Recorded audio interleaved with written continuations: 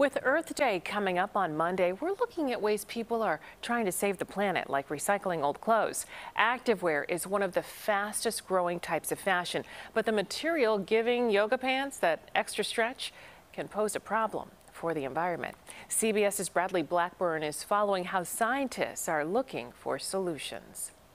At Fab Scrap in New York, bags filled with fabric are stacked to the ceiling. This is waste from the fashion industry in New York City, specifically from design offices. This nonprofit uses volunteers to meticulously sort scraps so they can be reused or recycled instead of thrown away. There's a lot of handwork, there's a lot of human effort to make things recyclable.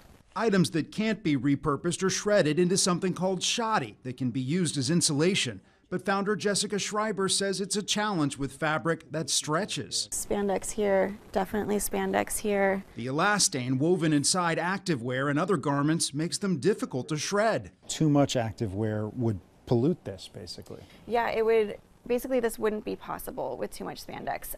The rubber would melt and this would become really sticky and gummy. Scientist Stefan Christensen wants to make recycling stretch fabrics easier. At his lab in Denmark, he's researching a chemical process to break down elastane and leave behind useful fibers. Meaning that you would get the fiber mesh out of the nylon intact, but you would have washed away the elastane. The research is early, but with real promise. Our tests show that the nylon get out is similar to the one you would get virgin grade.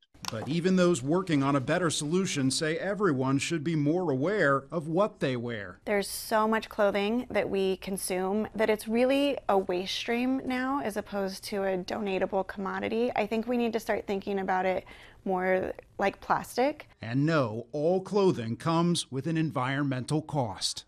Bradley Blackburn, CBS News, New York. Well, according to the EPA, textile waste in the United States has jumped more than 650% since 1980. Less than 15% of it is recycled.